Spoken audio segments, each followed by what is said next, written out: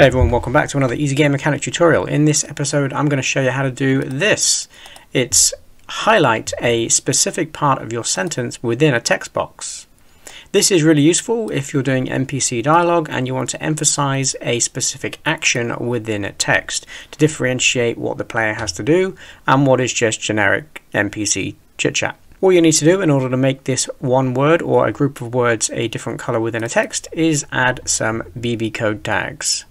And the way you do that is by putting this little line right here in between what it is you want to say. So I've put go and then brackets, color equals yellow, closing brackets, and then subscribe, which is the word I want to change to a different color, followed by open bracket, / color, close bracket, and then continued on with whatever else I wanted to say. I can change the word yellow to pretty much any color that I want, like red, blue, purple, pink, black, grey, orange.